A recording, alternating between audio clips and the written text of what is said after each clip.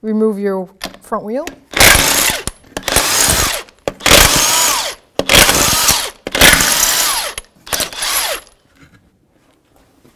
Dismount your caliper, 12mm socket or wrench, and remove the mounting sliding bolts.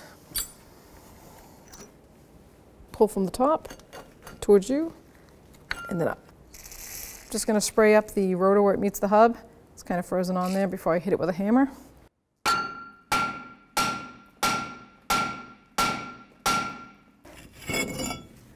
I'm going to dismount the actual outer tie rod end so that I can move the knuckle freely.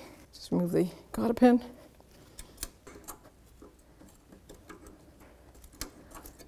Throw that away. Need to use a new one after. Remove that castle nut. Just tap the knuckle. You're going to remove the old cotter pin from the axle nut. It's pretty rotted on this. It's probably just going to break. Might actually have to. Wow. Nice. So this is the castle nut locking cap. It's just a tin cover that keeps the cotter pin in place. It's pretty rusted. And that's how you do that. So that's the spring that goes behind it, and there's the cover. 36mm socket for the axle nut.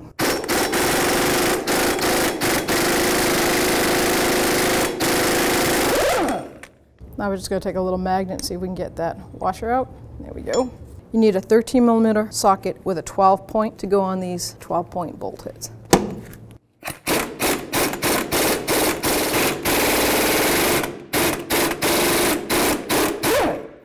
So I removed all 3 mounting bolts for the wheel bearing. I'm just going to put one back in and just threaded a couple threads with my hand tight, because when I smack this with a hammer to get this off, I don't want it to fall and hit the toes.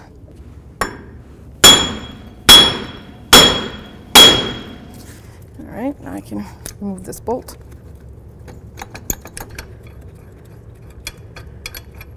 And just pull the wheel bearing right off.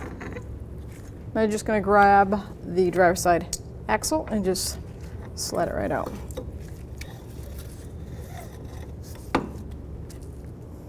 Remove the cotter pin from the upper ball joint. It might be pretty rusted in there. Understandable. So we're just going to break it off, cut it right off flush. The socket will fit on that. And the lower one, it looks just as bad. We'll get that socket to go right over that. 22mm socket. We're going to take the top ball joint nut right off. I'm going to take the lower ball joint castle nut off. That is a 28mm socket.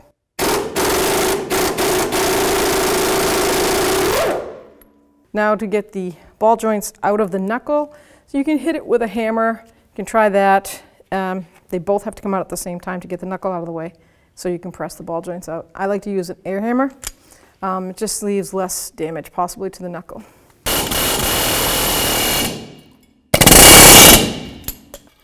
Now we can just take the old nut off and slide that knuckle right out.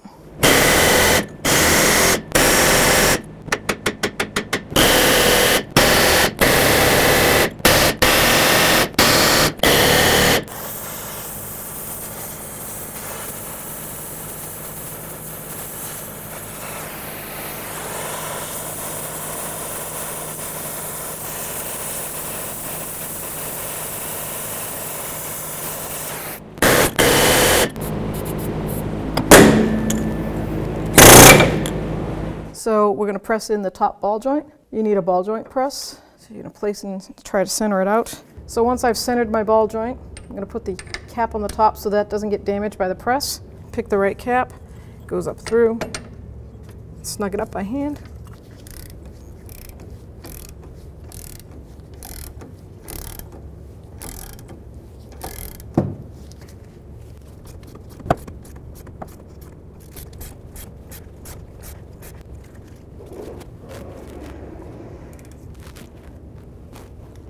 Just tighten it down so you see it seat itself right into that knuckle. Give it one good last one for luck.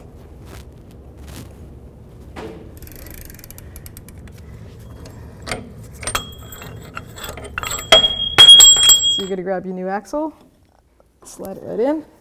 I'm going to suspend it, try to center it in that hole so that it hits that inner seal and lines up with the splines. Then you can just let it seat right in. I'm going to take the new wheel bearing, line it up with the splines. I can turn it so the bolt holes line right up. I got new bolts, so I'm going to start the bolt by hand. So I started it by hand, 13 millimeter 12-point socket. Just going to bottom it out and go all the way around and do the rest. So bearing hub to knuckle bolts are 75 foot-pounds. So now we're going to put our axle nut on. First goes the flat washer. And then what they call then put the nut on. Just bottom it out. Torque on this is going to be 175 foot-pounds. Put our tie rod back on.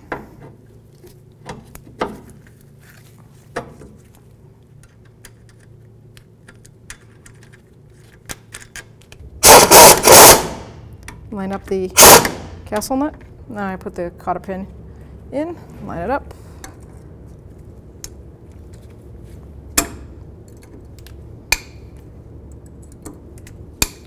So now we can put our rotor on. Take your new inner pad, center it with those 3 lock pins. There you go. These 2 pins right here are going to line up with those holes in the caliper.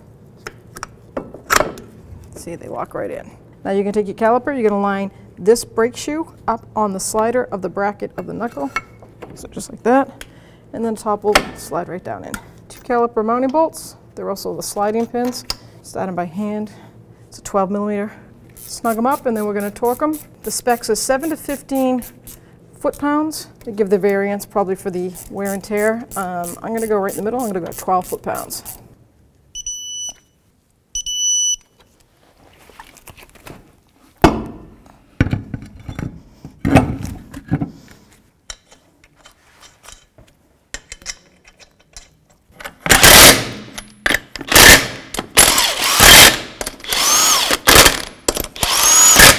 $175 foot-pounds axle nut. Torque the wheels to 100 foot-pounds.